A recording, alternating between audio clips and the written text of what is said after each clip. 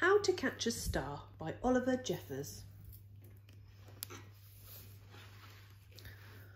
Once there was a boy, and the boy loved stars very much. Every night the boy watched the stars from his window and wished he had one of his very own. He dreamed how this star might be his friend. They would go and play hide and seek and take long walks together. The boy decided he would try to catch a star. He thought that getting up early in the morning would be best, because then the star would be tired from being up in the sky all night. So, the next day he set out at sunrise, but he could not see a star anywhere. He sat down and waited for one to appear. He waited, and he waited, and ate lunch.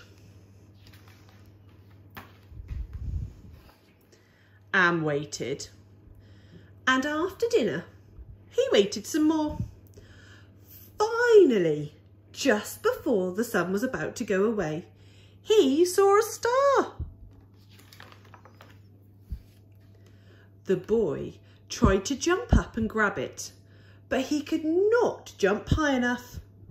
So, very carefully, he climbed to the top of the tallest tree he could find, but the star was still way out of reach. He thought he might lasso the star with the lifebelt from his father's boat, but it was much too heavy for him to carry. He thought he could fly up in his spaceship and just grab the star, but his spaceship had run out of petrol last Tuesday when he flew to the moon.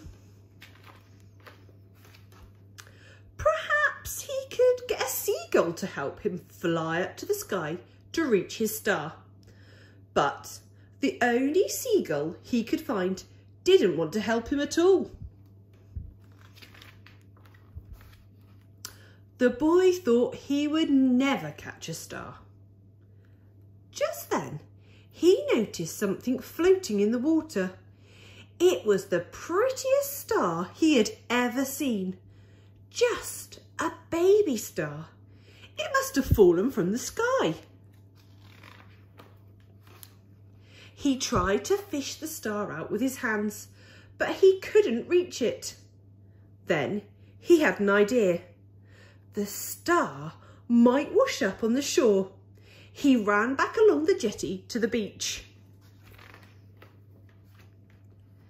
Then he waited and walked and watched and waited. And sure enough, the star washed up on the bright golden sand. The boy had caught a star of his very own.